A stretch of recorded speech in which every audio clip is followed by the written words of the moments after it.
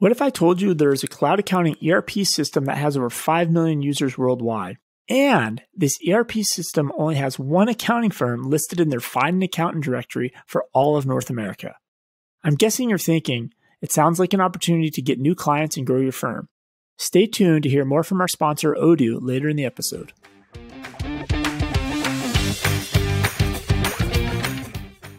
More businesses were created in 2020 than since any year since 2004.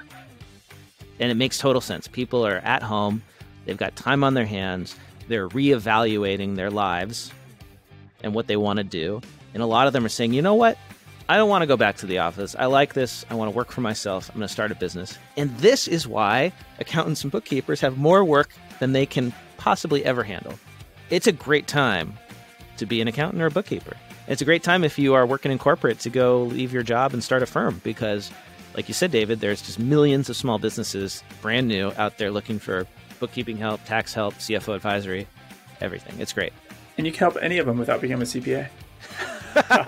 Full circle. And probably on that note, we should end on that note.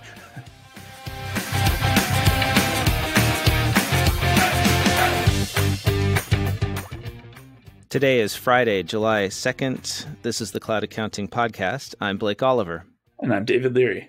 Blake, hopefully our listeners notice my recording studio is a little bit better. It's still not done. I hung pillows on the walls to help with the echo a little bit, but maybe the next time it'll be really, really great. I am very fortunate to have an amazing studio. I am literally in a recording studio right now. You are? I am, yes. I'm in Los Angeles visiting my in-laws. Oh, you went big time. Big time. And my father-in-law is retired now, but he was a TV and film composer. So I'm sitting in his recording studio in his house, and he has professional sound treatment all over the walls, beautiful studio monitors, piano, everything. All right, we'll both take pictures, and you can do a side-by-side of our studios for this episode. So the heat of Phoenix just finally, it broke you. You're like, I'm out. I have to go to LA. I had to get out for a month at least. Yeah. Although, it's funny because we're going to Seattle after this. And I was joking with my parents who are up in Seattle that they should come back to Phoenix because they could cool off. I think I saw Vancouver was hotter than Phoenix. I'm like, how is that even possible? It was like a once in a century kind of like heat thing. It was like 100, I don't know, it's insane. It was hotter than Phoenix was a few weeks ago. Anyway, we've got a lot of hot news to get to this week, so we should probably jump into it. Before that, though, I have a story about going out to dinner here in LA last night. So I'm out to dinner with my wife, with Samantha, and we're at this Italian restaurant that we love that we haven't been to in a year. Do they have pizza there?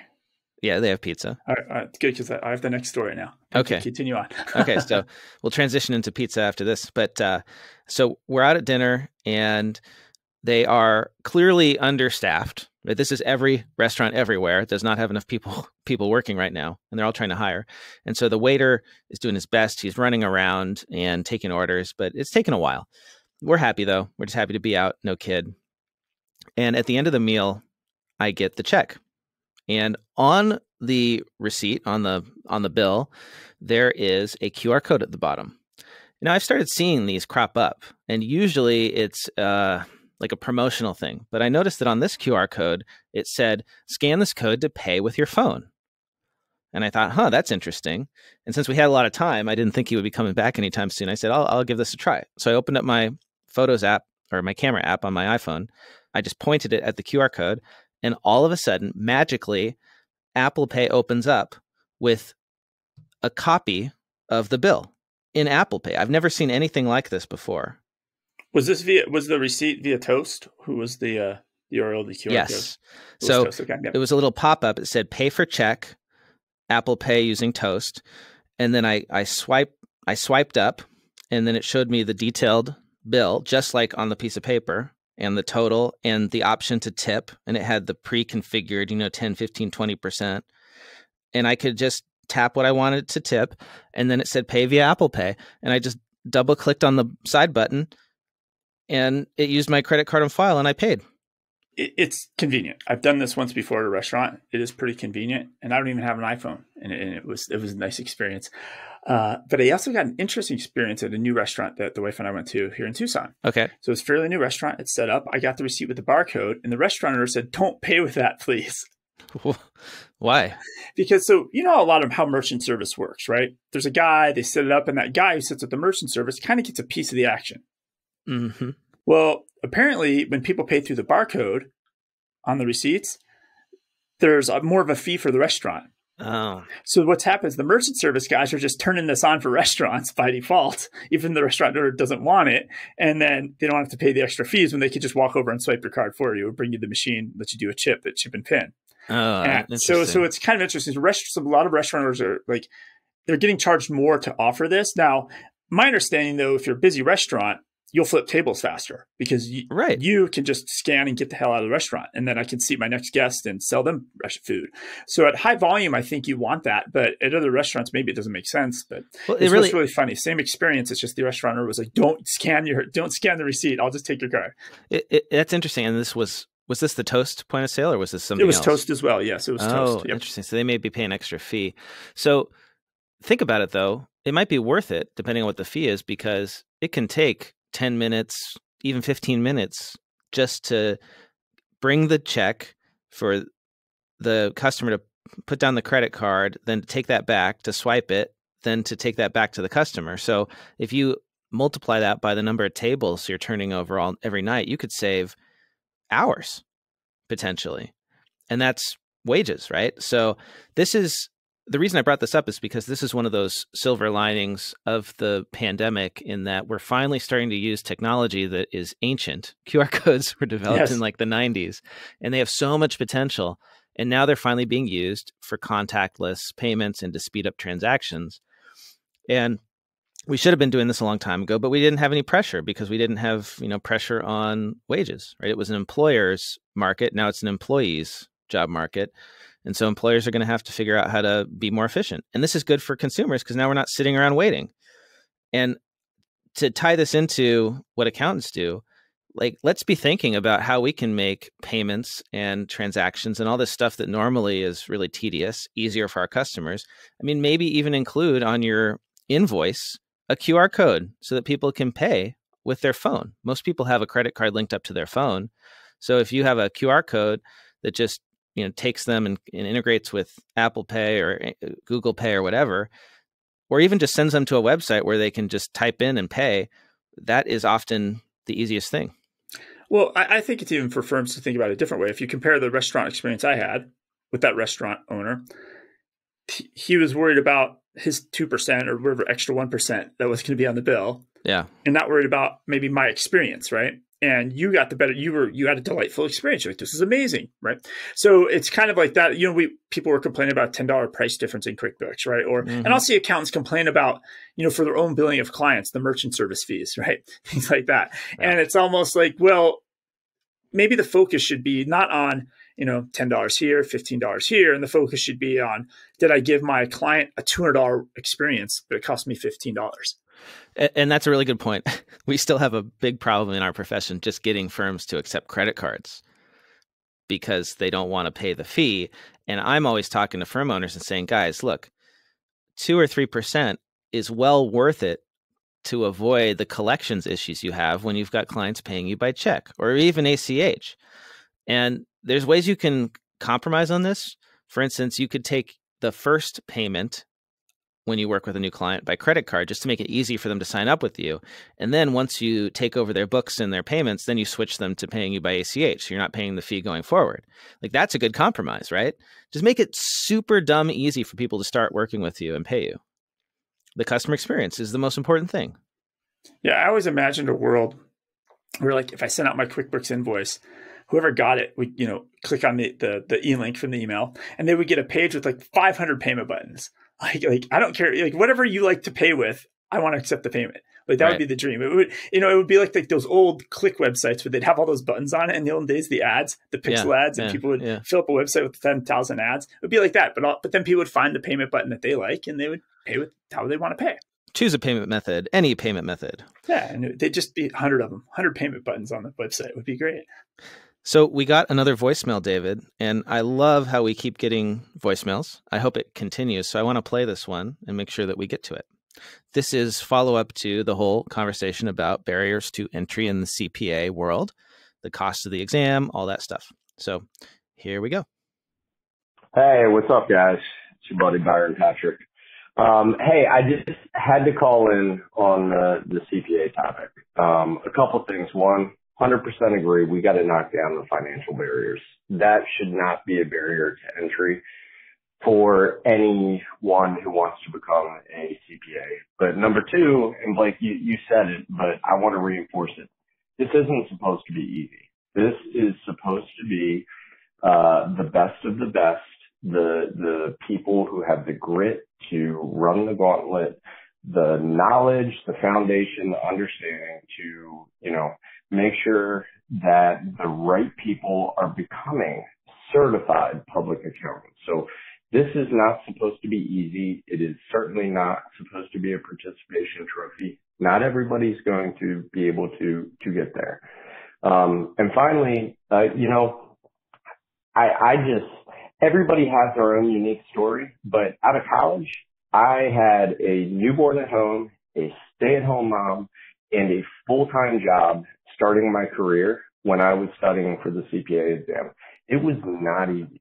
It was not like, I didn't have the quote-unquote advantages that, someone who worked for themselves may have had. There's a lot of people who, figured out how to do it. And I know if you want it enough, if you value it enough, you'll get there. But you have to get there, and it's not going to be everybody. Anyway, appreciate your time. Look forward to seeing you all soon. Take care. Bye. Thanks, Byron.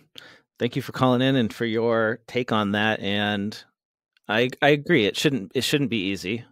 And I put a lot of weight in his opinion on this. Like, he not only did he get CPA, he got to be able to tattoo on his forearm that says CPA. That's so true. Like he has like a different level than all other CPAs to speak on this. I think like it was so valuable to him, and he put in all that work to do it that he tattooed it on his skin. Right? Well, like it's something so important to him that can't be taken away. And this is part of the challenge in making it easier, is that folks who had a hard time, who worked really hard, say, why should we make it easier for these youngins to get the CPA when I had to work harder for it? Yeah, you millennials. I don't know. I have an issue with this because just because there's a lot of red tape. I mean, all right, let me step back for a second. The whole point of it being difficult is that you want the most qualified people, right? That's the idea, is you want to put up a barrier so that you get the best of the best. But I don't know if the barrier is really actually giving us the best. It might just be giving us the most determined. But does that mean you're really the most talented or the most skilled, or you're going to be the best CPA? Just because there's a lot of red tape doesn't mean that's the case. And I find the exam actually to be a lot of that. Like, the exam is difficult, not necessarily because of what it tests, but because of the way it's structured and how long it is and how much it covers broadly. But, did I, in studying for the exam, become a better accountant? I'm not really sure about that. I don't know. I mean, are the barriers we are putting up actually getting better people into the profession? And it might actually be discouraging some of the brightest and the most talented people, because they're like, well, I can go do something in technology where I don't face these regulations and I don't have to deal with this stuff, and I'll go do that instead. Somebody like me who arguably maybe is a bright individual with some skill sets, and I just saw the accounting, the CPA route, like too much of a headache. I was like, it's too much work. Right. And it's not work because I'm lazy. It's just a lot of work I didn't want to be doing, I guess. It's a lot of it is work that just doesn't make you better as a accountant, right? It's just work. So you're saying that there's a possibility all the busy work and the red tape of this is actually discouraging some of the best people to become accountants. Yeah, I considered dropping it, right? I started my business while I was studying for the exam, and the only reason that I completed it is because I'd promised my partner in life that I would do it. And she is more into this kind of stuff than I am. She's more of a, person who likes traditional career paths. And so if I wanted to like stay married, this was something that I needed to finish up on because I'd said I would do it. But maybe if I wasn't committed in that way, I wouldn't have done it. I would have said, screw this. I can just go do technology stuff and I don't need the CPA to do that. And I can make more money and have more fun. So anyway, just something to think about.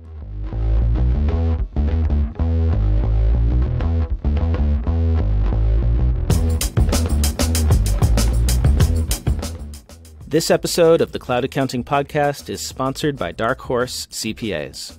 Creating a CPA firm from scratch is hard. Scaling it is even harder, and doing it alone sucks. Let's face it, being a CPA and being an entrepreneur are two entirely different things. If you're currently at the management level at a CPA firm and you're considering either leaving public accounting or going out on your own, you've got to take a look at Dark Horse CPAs. At Dark Horse, you'll have everything you need to quickly build a profitable book of business. From training and coaching to leading-edge technology and a supportive community who helps each other succeed, this is your best shot at a better career in public accounting. It's all the upside of opening up your own firm without the risks and responsibilities of owning the business. If you want to learn more about improving your accounting career with Dark Horse, head over to cloudaccountingpodcast.promo/darkhorse. That is cloudaccountingpodcast.promo/DARKHORSE. Or catch them at their booth at AICPA Engage this month.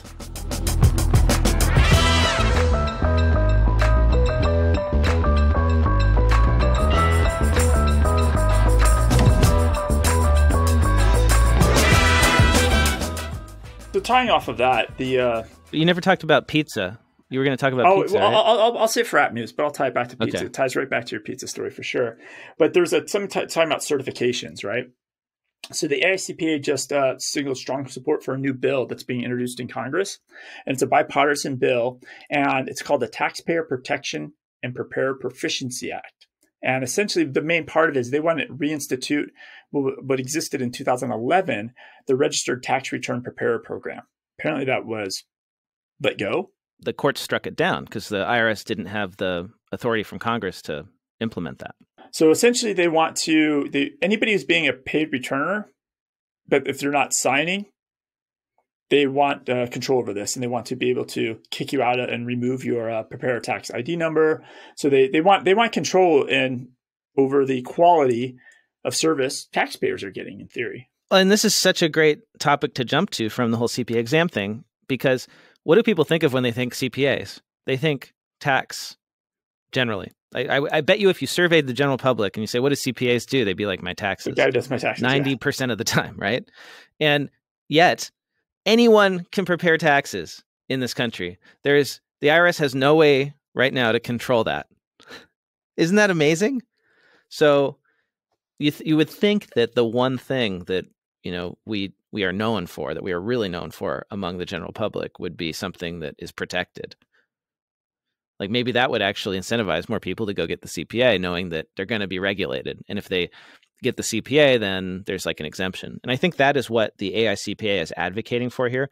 They are supporting this bill to regulate tax preparers, but they are also saying if somebody is a licensed CPA, exempt them from the extra regulation you're going to implement. Yeah, and if you're an employee of an attorney, a CPA, or an enrolled agent, you're exempt from this as well.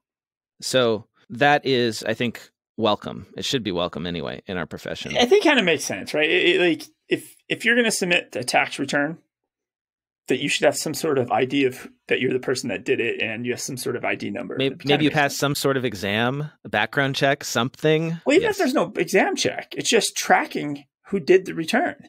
So that way, when a bunch like, oh, this guy, every return had this mistake on it, they can contact somebody and say, stop making this mistake. Never mind fraud and all the other stuff. It's just knowing who did the return will help fix things in the returns. Well, I think there was some sort of stat that the vast majority of fraud is by tax preparers is perpetrated by, unlicensed preparers. There's somebody who just opens up, Bob's tax shop down the street and just starts filing fraudulent returns. So this would help put up some barriers for them anyway.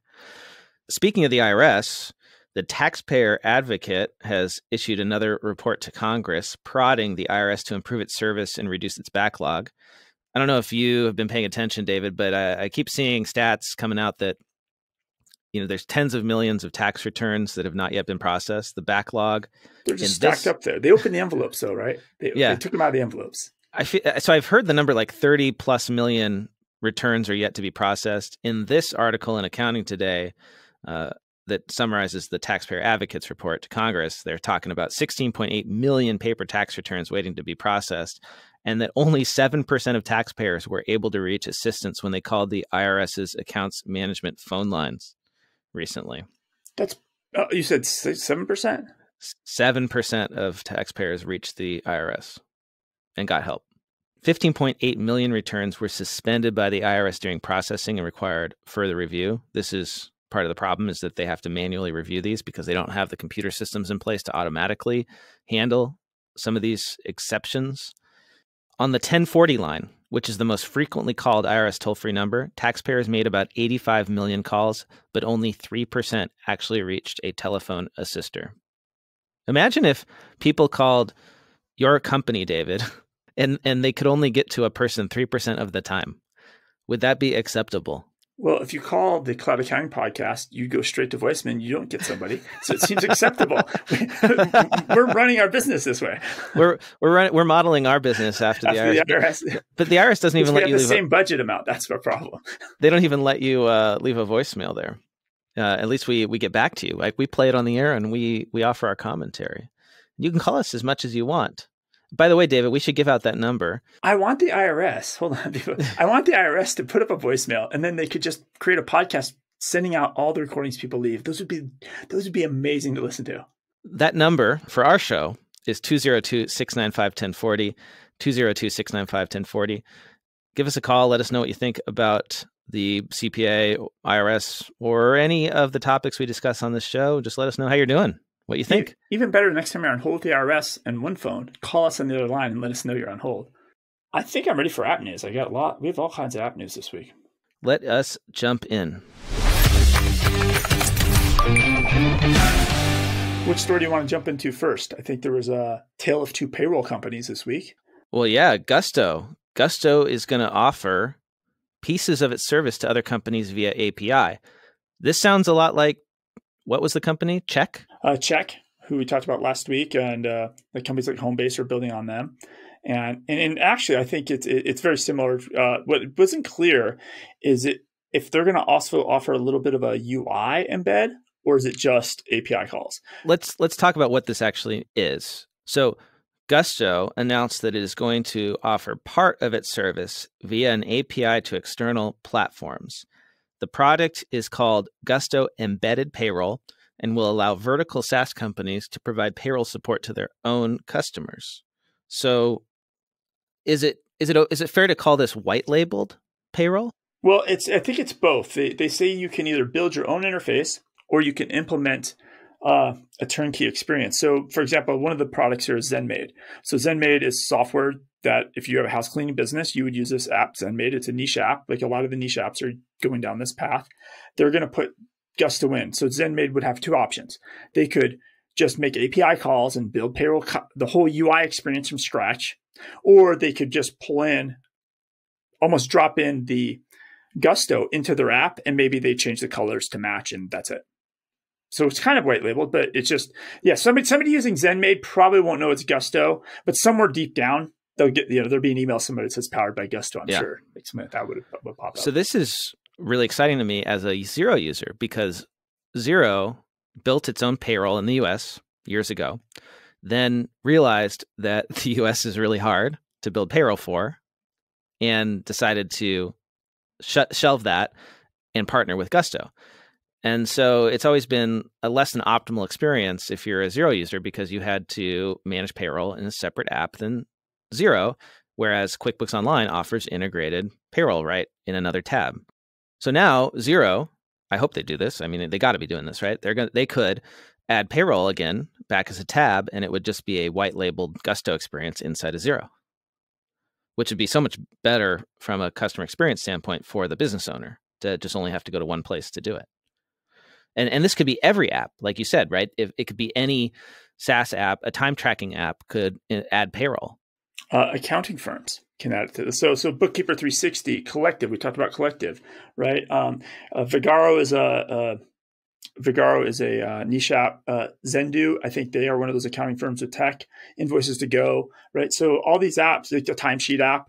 It's interesting because I wonder how much we talked about not Homebase, the timesheet app that built on Check last week. I blinked out on the name. Is it Homebase? Well, while you think of that, I would say this is like, if I were at a firm big enough to have a budget to build its own app, I would be doing that, and I would be embedding payroll into my firm's app using this, because how great an experience would that be when you can say, oh yeah, ABC CPA, we offer payroll, and you can just download our app and run payroll, and you can communicate with us in it, and we'll handle everything for you. So the app that they mention here in this TechCrunch article that using Gusto right now is Squire, and they're a startup that makes software for barbershops. So if you're a barbershop, you sign up for Squire, and you can run payroll right in Squire that's powered by Gusto. And it's funny because, and we'll talk about this next article because it's Intuit payroll related as well. So you preface this by saying a tale of two payroll companies. So what's the other story we got? So I preface this tale of two payroll companies. So Gusto released an API for their payroll. Intuit just did a deal with Equifax. So they're going to basically they're going to share their payroll data. So 1.4 million small businesses, probably anywhere between 12 to 14 million employees. Those paychecks and that payroll data is now going to be shared with Equifax. And this came out because a business owner got an email from Intuit. Business owner. Yes, they've started communicating about this. And it's going to be, you have to opt out if you don't want the data shared. And that's... Yeah. So what they're doing, so they're saying that this is going to be tied to an exciting and new free service that'll let millions of small business employees get easy access to employment income verification services when you apply for a loan or a line of credit. So you go to the bank's like, hey, give me your last 7 pay stubs. They don't have to do that anymore. They'll just have access to that data. And you're right, Blake, they do say that you have to opt out of this by July 31st, or you'll automatically be opted in. It's the employer who has to opt out of this data sharing agreement, not the employee, right? That's so correct. How is this legal? Like in this era, ADP's been doing it for decades. So I'm an employee of a company, and they use ADP or they use Intuit for payroll.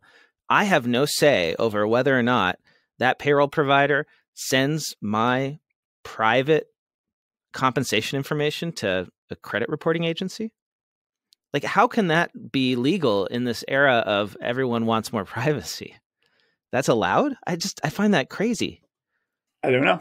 But what drives me crazy about this, I think at a bigger level, if I go back to my career, and I used to be on the Intuit payroll team. And this is probably circa 2007, 2008. At that time, I was building View My Paycheck. And there's two things I insisted Intuit do. Payroll. I was like, we should offer a payroll API. We have Intuit has a whole payroll engine machine in Reno, Nevada, right? It's the payroll machine, right? That does all this payroll. And I'm like, well, we already have all of it. Just open it up to any developer anywhere in the world. And this is right when APIs were starting to take off, and Intuit was built into a partner platform and all that. And I was like, we should just do a payroll API. Now it's 12 years later and Gusto is doing a payroll API. I'm just like, Intuit could do that first. But then the other thing was when I was doing View My Paycheck, there was a lot of talk because really, ultimately, everybody hates Equifax. What are the other two? Credit reporting people.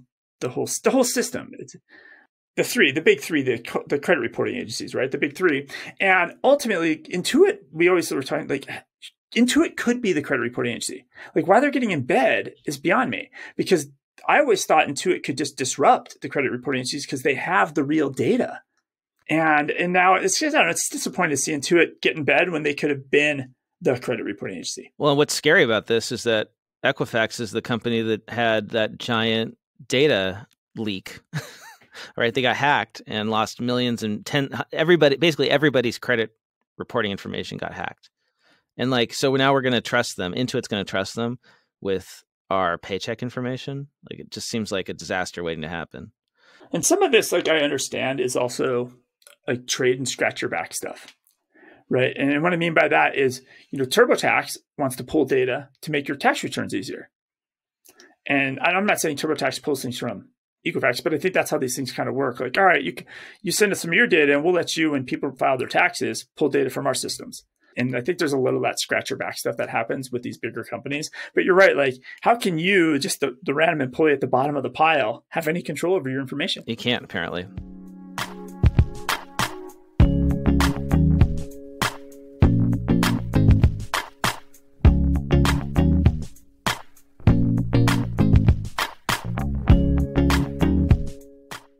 This episode of the Cloud Accounting Podcast is sponsored by Odoo. I was checking out Odoo the other day, and sure, it has all the typical features you would expect in a highly customizable cloud ERP system, including dozens of built-in modules and thousands of third-party apps. But one of the built-in app modules really caught my eyes. It's a spreadsheet, but not any spreadsheet. It's a spreadsheet that is built directly into the accounting system. By using Odoo's built-in spreadsheet module, you can model and manipulate your data, and it instantly stays up to date without any exports or integrations. It's crazy powerful. Imagine a sales rep updating a projected sale amount in a CRM module and having instantly reflected in your spreadsheet. The accounting and invoicing modules are always free, so there's no reason not to give Odoo and the spreadsheet module a try today. Head over to cloudaccountingpodcast.promo/Odoo. That is cloudaccountingpodcast.promo/ODOO. Unleash your growth potential with Odoo.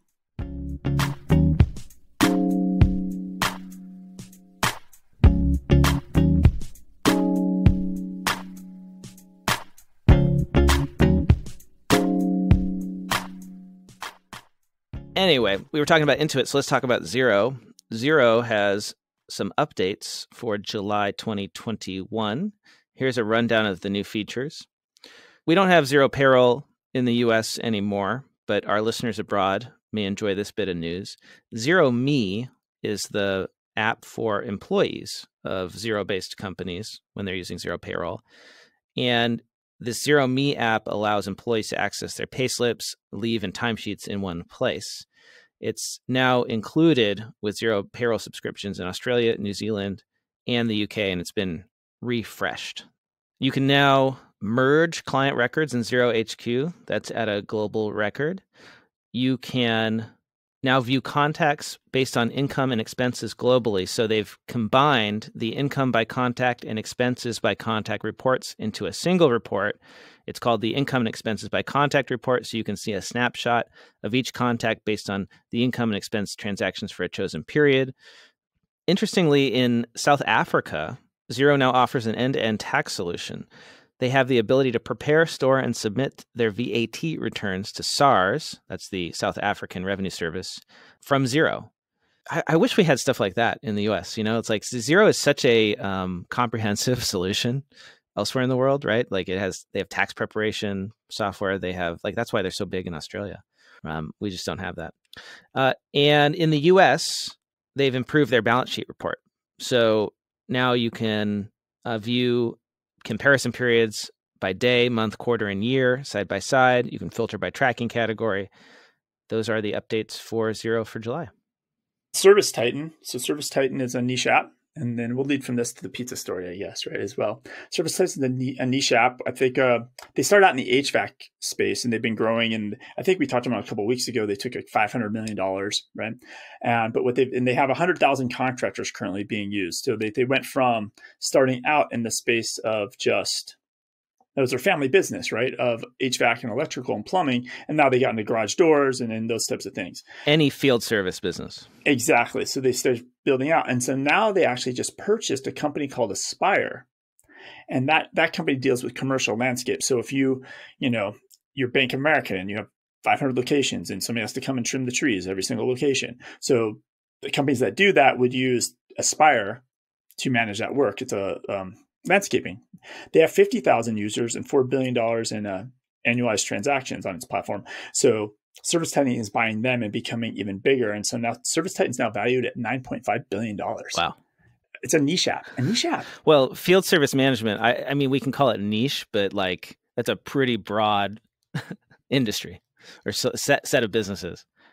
But this is the next thing, because ServiceTitan, remember last week we talked about Check, ServiceTitan's adding their own payroll built on Check's APIs. Well, right? And so that's wherever that march is happening. Every niche app's going to have payroll. So from the perspective of the accountant with the GL, ServiceTitan is like an add-on. But from the perspective of the business owner, ServiceTitan is the main thing they work in, and Xero or QuickBooks is the add-on. That's right. Oh, exactly. No, that's very, very true. Very, very, very true. They don't even, and to some extent, if you're on that, you could swap out Xero or QuickBooks and it would barely make an impact on their day-to-day business because it's just a teeny add-on. It's just the GL, right? It's not the function of the business. That's where the money's at. So we could stick with niche apps. So remember we talked about Domino's, how Domino's was not using any of these third-party delivery services. And because of that, they own their data. They were able to grow their pizza business by $100 million or $1 billion. I don't know. It's super efficient. Domino's like dominated. And a lot of it is they have that app, right? And you can like see them put pepperoni on your pizza and it goes through the oven with a camera. I don't know. So, it's like crazy. So apparently though, I heard a rumor that that's all like fake, that they don't actually have any way of, really? Yeah, it's all just an illusion. They don't have a way of measuring like the progress of the pizza through the store. Think about it. Like you think that a Domino's store has like a tracking system in it that can like track every individual pizza? No, they're just there's a little RFID in the crust, every piece of crust. Right? It's all an illusion, but it makes the customer feel good about it, right? But what they did invest in is that app, so they don't have to rely on Uber and Grubhub and all that. And people know if I want a Domino's pizza, I use the Domino's app. And it's very competitive. Like people just pull out the app, they order pizza, and they're done. Well, there's another niche app called Slice, and Slice basically gives that same experience for 16,000 independent pizzerias across the country. And so they've just announced they've expanding out. They have a Slice register, point of sale, and they're also adding Slice payments, and they're adding Slice delivery management. So now you can do everything through this one app. You don't have to go, oh, I need to get Grubhub for the delivery and this thing and this thing. So they're letting you as the pizza shop owner own your entire stack of customer experience instead of having to depend on Uber and everybody else. So they're really basically letting independent pizza shops get that true Domino's stack where you own everything about your customer and you don't have to use third-party services. So the piece of this, which would be good for you maybe, Blake, is I know just found another article about Slice on a completely different website. It's a Thrillist or something. It has nothing to do with our space. I never read it. But they are looking for a resident head of pizza in every single state. So if you get the app and you order pizza through it, you get entered in a contest. I don't know, maybe you get more entries, more pizzas. And they're going to announce, you have till July 30th, mid-August, they're going to announce 50 people who will be representatives of the, what do they call it? The P.I.E. Society. The Pie Society? The Pie Society. And you get a year's supply of pizza, $1,300, and you get to try out a new pizza spot every single week. Plus, they give you $500 in travel to pizza places and eat in your state. So it seems like a good gig if you can get it.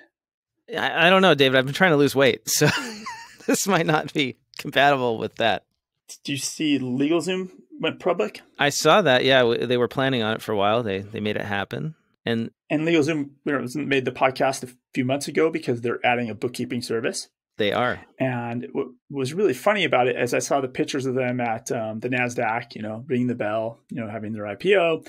And it's a bunch of people from Intuit. It was really fun. I actually think I made a comment on their official LinkedIn page. I was like, oh, look, it's like an all-star team of Intuit employees because it's Rich Priest from the accountants. Mm-hmm. It was Dan Wiernikov, who was the previous VP of QuickBooks at Intuit.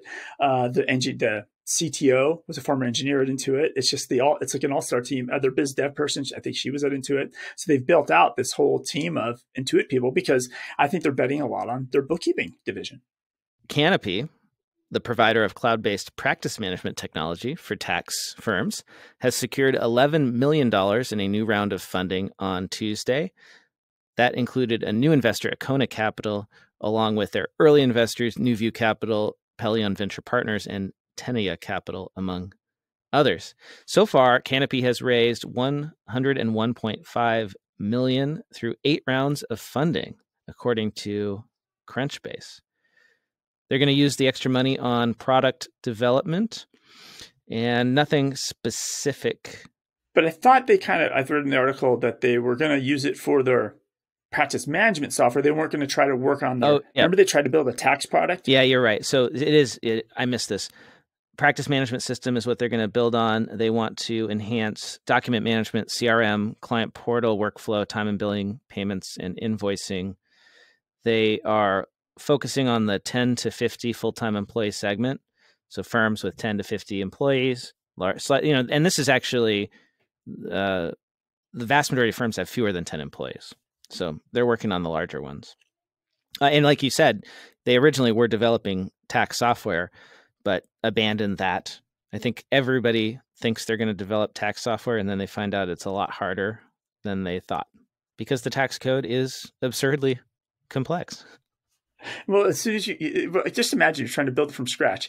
Every 2-week sprint, the tax code's changed. You have to redo the whole sprint over again. Like how do you actually get it done is beyond me. What I wonder is how do the people who, created how do the people at TurboTax update the software?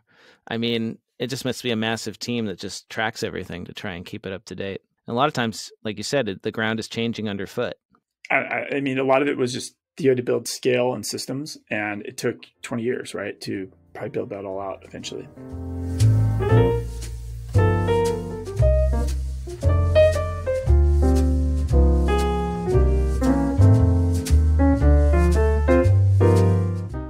This episode of the Cloud Accounting Podcast is sponsored by AFO Wealth Management. AFO Wealth Management Forward was created to allow accounting firms to integrate wealth management services into their practice with ease.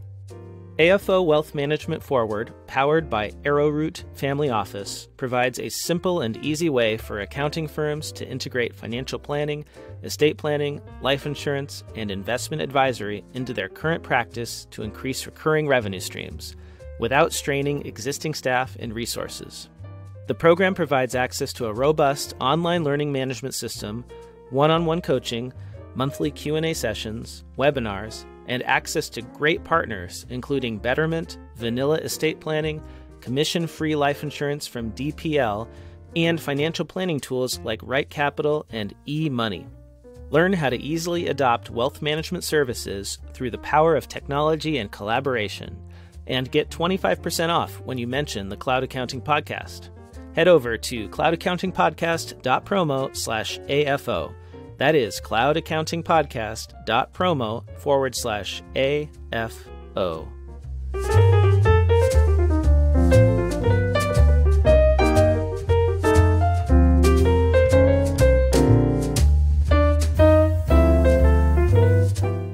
Two other companies that built something out. There's a really good article in the New York Times about how 2 apps basically did 1/3 of all PPP loans this year. 2 companies. The 2 companies are Womply, which I think we've mentioned before in some of our articles or some of the previous PPP talk we've had forever. But the other one is a company called Blue Acorn. And I find this one fascinating because Blue Acorn, well, Womply was a company that was old, they're a decade-old company. Blue Acorn didn't even start until PPP was created. So they started in April of 2020. They saw the opportunity and created this basically a front end for people to apply for these loans. And does it say how much they issued in terms of loans? Because then we could get an idea of... Not that, but it talks about fees. So we know how much they earned in fees? So Blue Acorn brought down probably approximately $1 billion in fees this year. So can you imagine starting a company in April? 15 months ago, and you have $1 billion in revenue already? And now, because they didn't even exist before the pandemic, which is just amazing. And what they've done is they've kind of worked through, some of it was just like technology and then advertising. So once they figured out they could offer these loans, they went after the Uber drivers. They went after all the lower end of the market that the banks, we've talked about this before, the banks weren't servicing. Yeah. And they've done it so well that it brought down the average loan of the entire offering across the whole PPP averages got brought down just because of these 2 companies. Amazing. It's like such a good example of how tech is just going to destroy the traditional banking. And what really helped them was when they changed for the smaller loans, they changed some of the requirements when the government did that. And then this one, we somehow missed. Remember, a long time ago, early in PPP, we talked about the fees. Mm-hmm. So before, the max you could earn on a loan was 5% of the loan's value.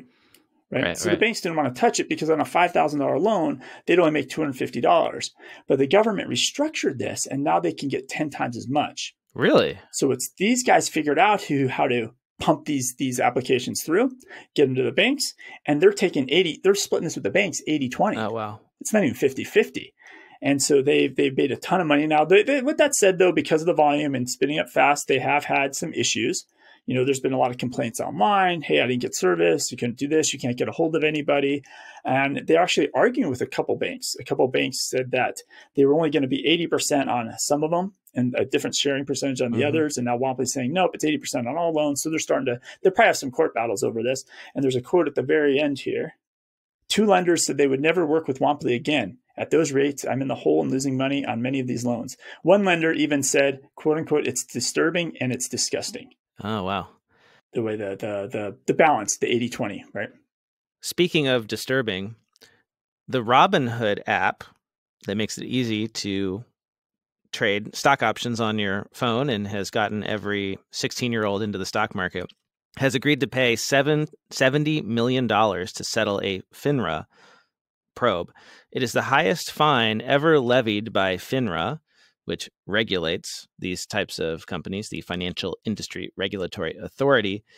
And they are not admitting wrongdoing to settle this, but a lot of this is around some deceptive practices, failure to exercise due diligence before approving customers to place options trades, failing to reasonably supervise their technology, resulting in those outages that users may recall that led to people losing a lot of money because they couldn't sell stock when they wanted to. Here's what's crazy about this. Even though this is the largest fine ever levied by FINRA, it's nothing compared to Robinhood's valuation. They're targeting a valuation of $40 billion in their IPO. And I think I saw something crazy. Like they have like 81 billion in assets now that they're managing. And on top of that, they're going to try and sell their own stock in their own app, which I was thinking, well, if they get the okay to do that, Square should do it. I mean, Intuit should do it. They should you get Intuit bank account, boom, you can convert some of that to Intuit stock. Oh my God. It's just a great example of how tech is so outpacing the ability of regulators to regulate it. And even if they issue this fine, which is a large one for them, it's nothing for Robinhood. It's chump change for Robinhood.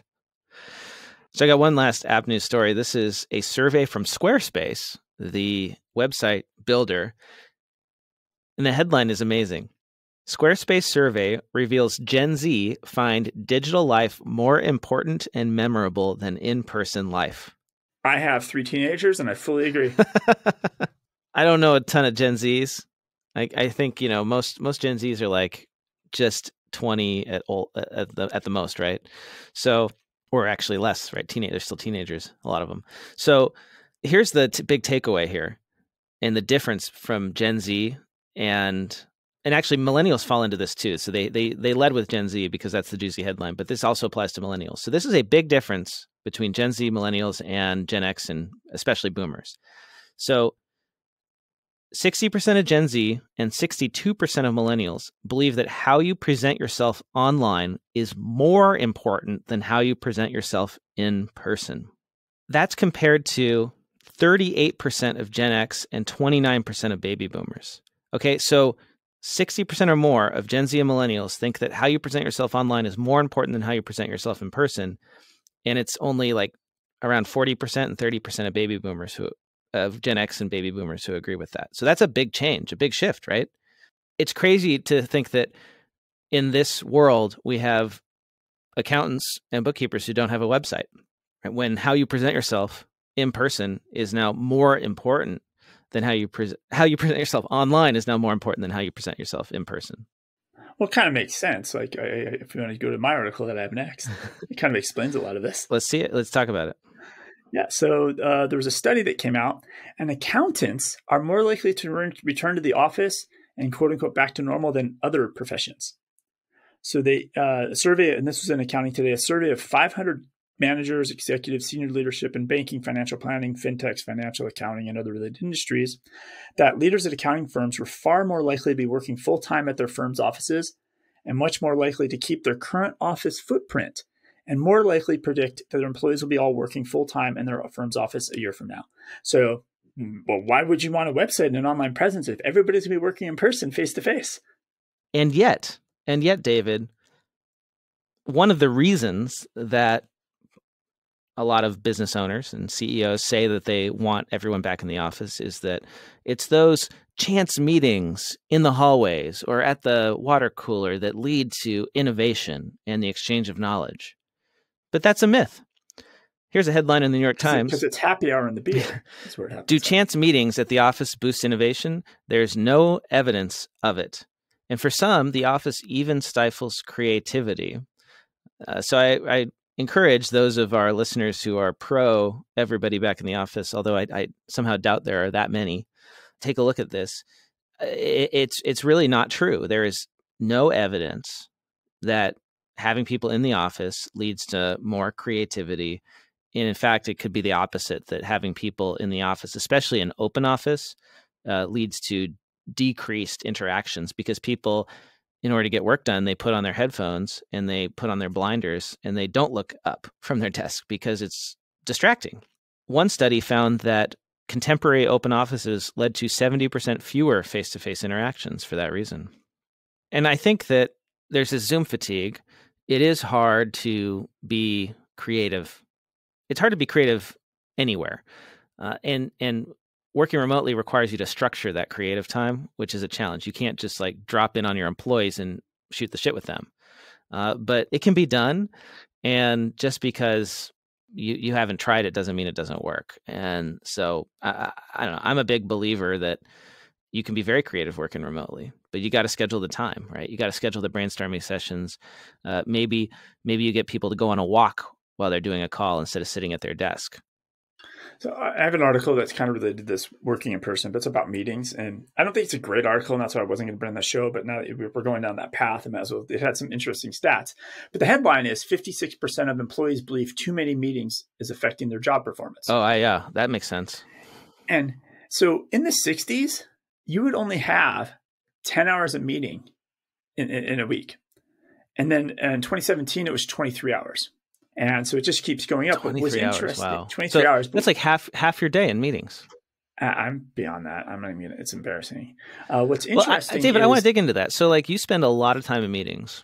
Why do you spend so much time in meetings? So I'm in a weird role where I'm both internal and external facing. So I have internal meetings with fellow coworkers, but at the same time, I'm having meetings with firm owners and accountants and bookkeepers externally. And so like I'm a little bit of an exception. It makes it a little hard, right? But are those, are you productive in all of those meetings? Are those meetings actually necessary? Oh God, I want to kill myself sometimes. No. I'm like, no, no, absolutely. But I think the toughest part is just scheduling. Like that's more, for me, that's the hardest part of this is like, how do you work in a global environment when you have people working all over the world these days? And when it was pre-virtual, maybe you just didn't have those meetings.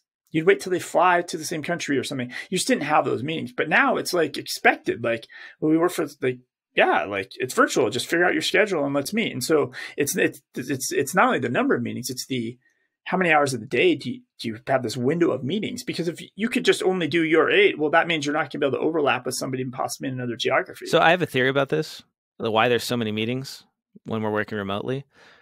And this is just based on my personal experience, but I think it's because people tend to be lazy, and it's easier to schedule a meeting. Like, so let's say you want to accomplish something. It's easier to just put a meeting on the calendar and say, all right, we're going to do it.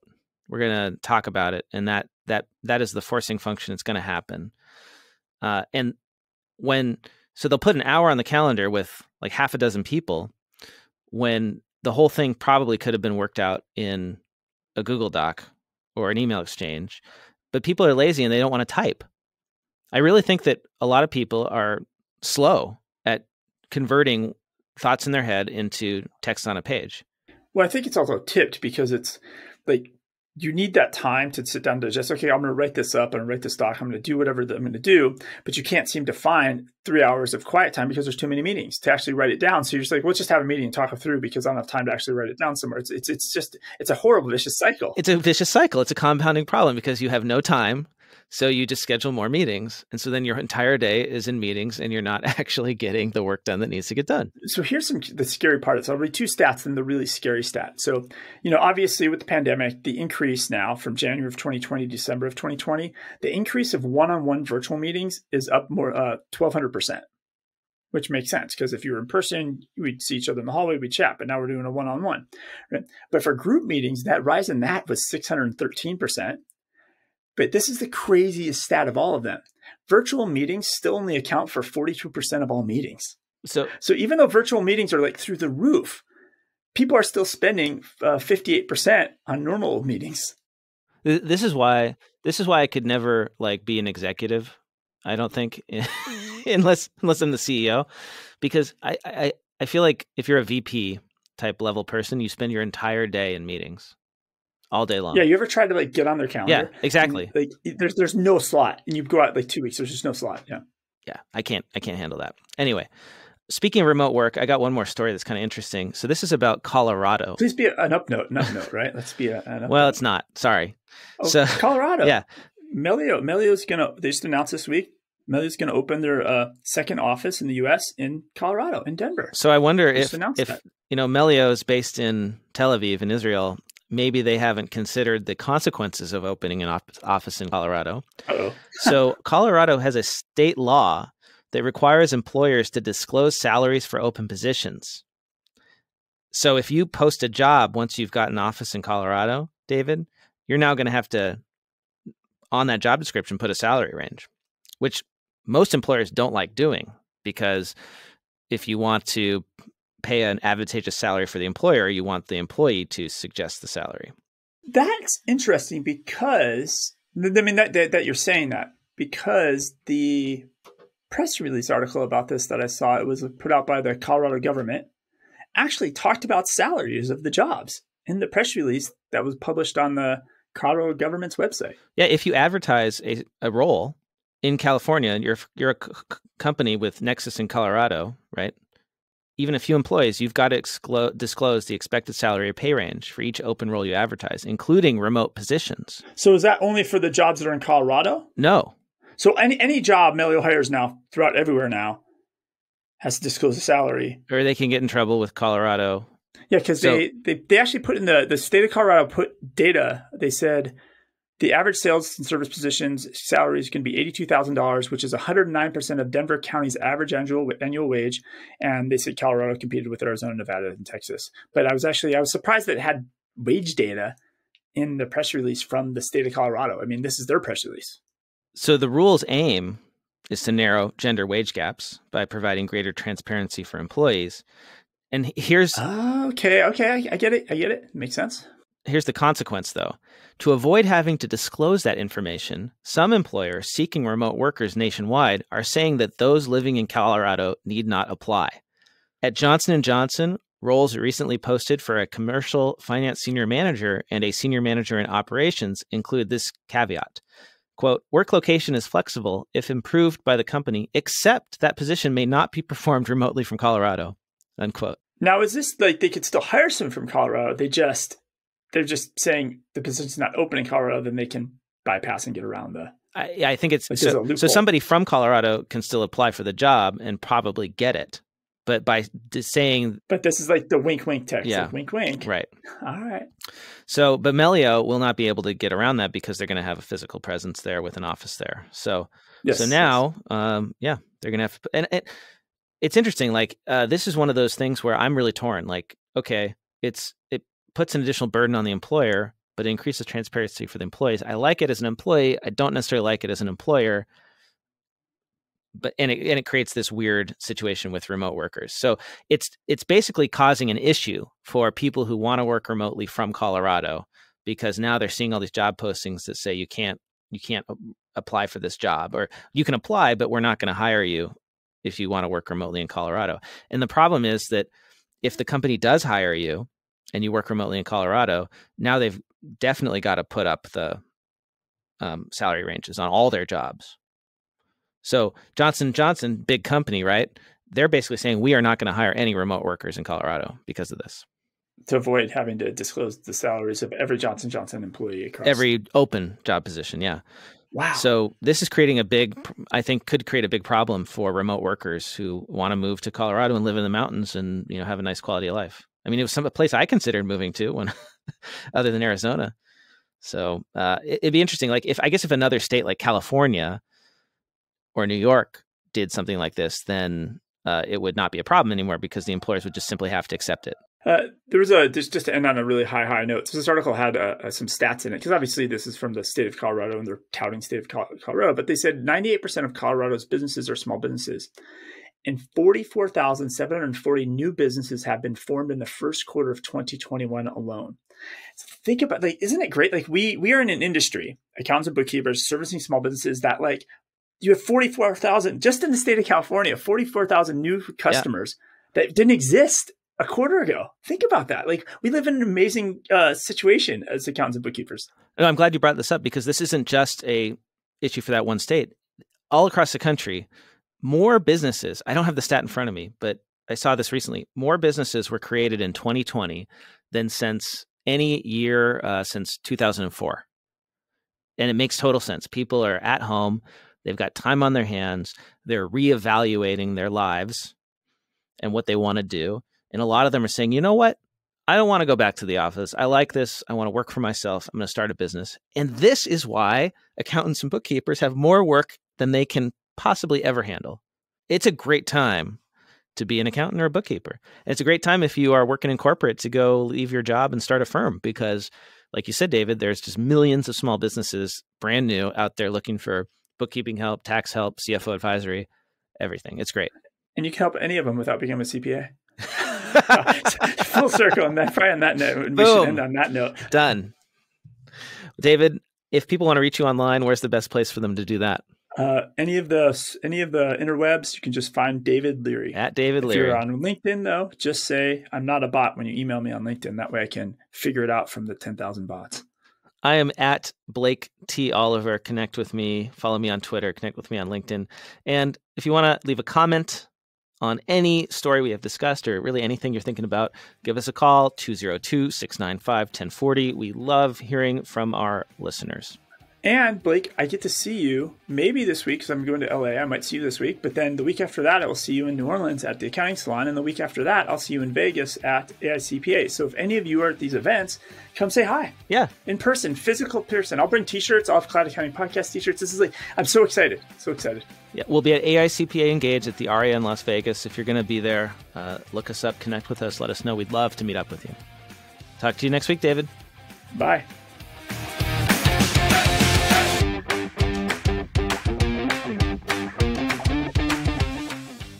Time for the classifieds.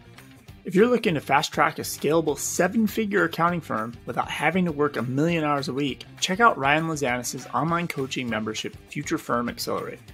The Future Firm Accelerate program is designed around Ryan's experience of taking his own cloud firm from scratch to sale, so that you don't have to reinvent the wheel. You'll get online learning and topics that help you automate and systemize all aspects of your firm, coaching when you need help with implementation, and you'll also join a collaborative community of hundreds of other forward-thinking accounting firm owners. For more details, head over to www.futurefirmaccelerate.com. That is futurefirmaccelerate.com. Are you an accountant or bookkeeper who wants to get the most out of Xero? Xero, a comprehensive guide for accountants and bookkeepers, is available now. Author Amanda Aguilard shares 8 years of experience using Xero in her own practice to connect the dots between accounting theory and software. See why Xero founder Rod Drury calls her a proven expert in getting the most out of the Xero platform and ecosystem. Buy it now on Amazon or through your local bookseller. I quickly wanted to let you know about a new project that I've been working on for the last year or so. I'm launching a podcast network called Accounting Podcast Network. It has new podcasts that I know you'll love, like the Accounting Salon Conversations podcast hosted by Amanda Aguilard, and the Accounting Automation Workflows podcast co-hosted by Brian Clare and Heather Satterley. Head over to accountingpodcastnetwork.com. That's accountingpodcastnetwork.com.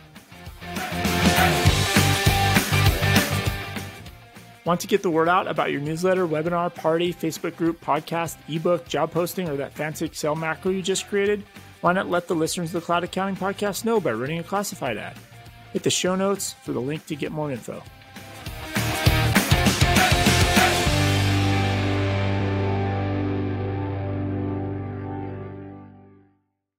Whoop. Dropped the phone. The answering machine fell off the desk. Yeah, that's right. Hold on. So much for that great recording studio. Yeah. That's my music stand. Oh, you have to tell the story about the music stand in your office, because I commented on how rickety it looked. Well, it fell down and I had to take the monitor back to Costco. It broke. Did I tell So you that? you went to Costco and you're like, yeah, this monitor doesn't No, work. I sent my intern to do it. I said, take this back to Costco and get it, exchange it for a new one. He put it in the box. Said, didn't work, got a new one.